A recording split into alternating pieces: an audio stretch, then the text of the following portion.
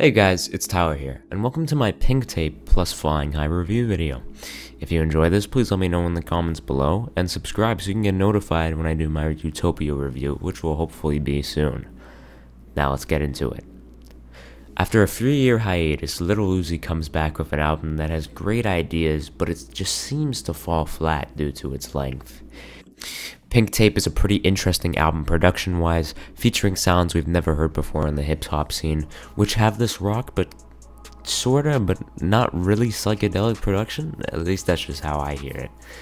The lyrics are, well, Uzi lyrics, but you're never gonna get songs that are super in-depth like a Kendrick track, but they work well. The features definitely were good, but I wish there was just a few more to fill in the space for this huge 26-song album. And without that, let's go over some of the pros of this album. As mentioned earlier, this album has some great production that we have never heard before in the hip-hop space that I think really sounds nice aside from Fire Alarm, but is never too over the top in production aside from a couple tracks which really take inspiration from rock, and you can tell Uzi's main focus was more on the rock production style.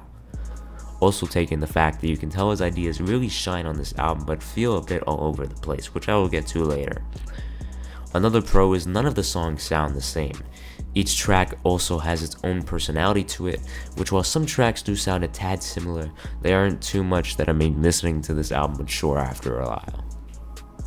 Now I'm going to talk about this album's biggest downfall, its length. The length of 26 tracks is way too much, and while I liked quite a few tracks on here, I feel its length is its biggest downfall.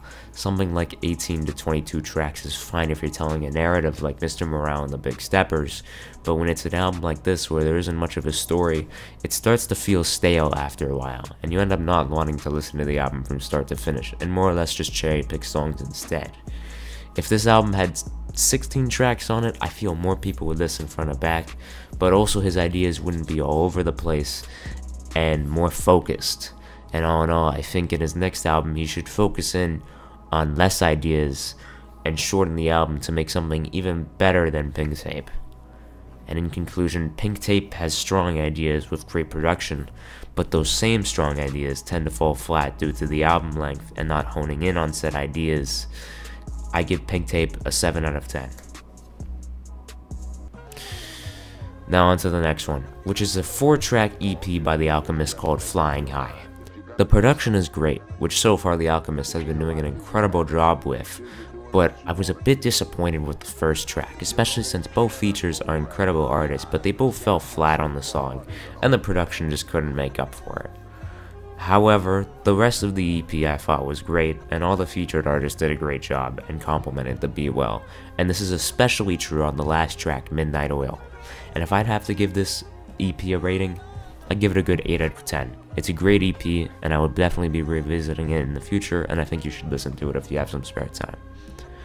Thank you guys for watching, and if you want more of this kind of review style video, let me know in the comments.